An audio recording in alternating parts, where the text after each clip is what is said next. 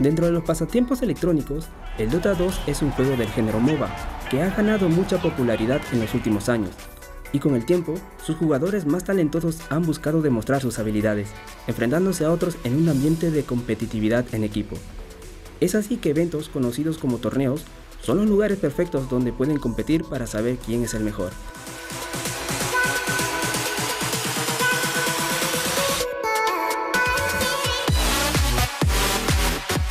El campeonato más popular, que es el objetivo de todos los jugadores profesionales, es el The International, torneo anual patrocinado por la empresa Valve, que reúne a los 18 equipos más talentosos del mundo, quienes luchan por convertirse en los campeones y llevarse el premio mayor que con los años ha aumentado en su valor.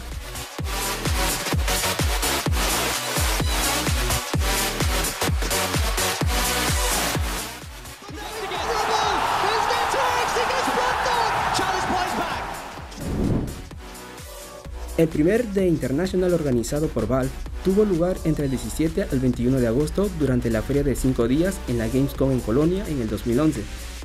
El lugar fue utilizado por Valve para presentar Dota 2 a la audiencia mundial y ofreció la asombrosa cantidad de 1.6 millones de dólares en premios.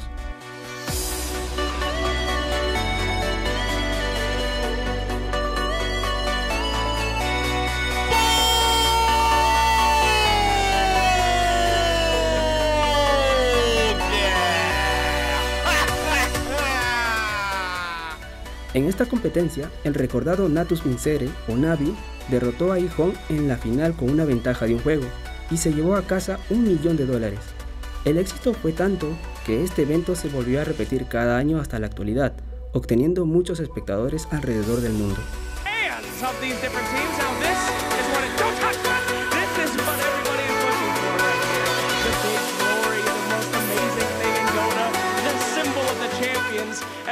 En el TI3 se agregó el compendio que podía ser comprado por los jugadores.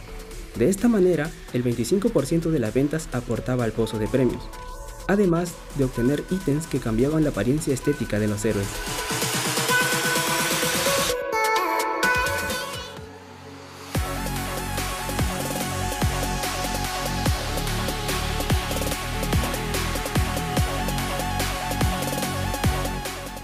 En la séptima edición de The International, que se realizó entre el 2 y el 12 de agosto del 2017 en el Key Arena en Seattle, fue la primera vez en que un equipo peruano participó de este torneo, representando a la región de Sudamérica.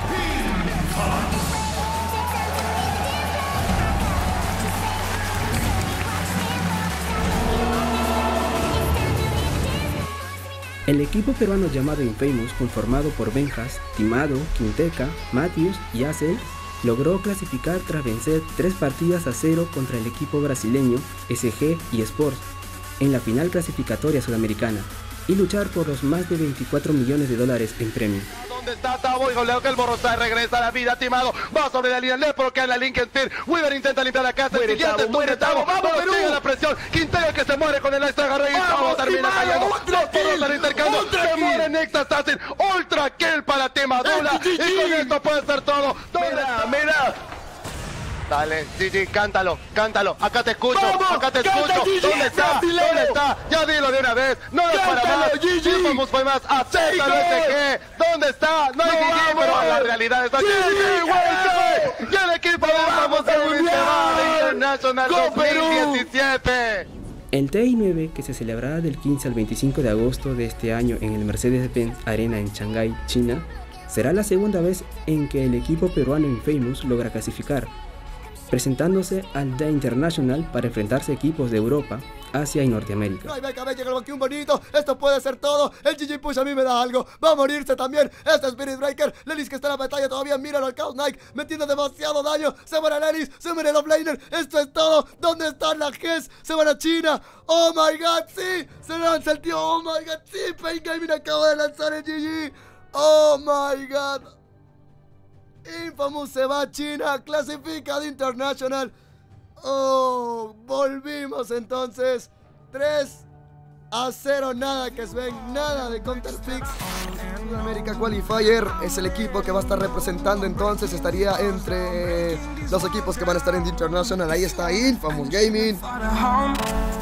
Además, este será el año con el premio más alto otorgado en un eSports, con más de 30 millones de dólares.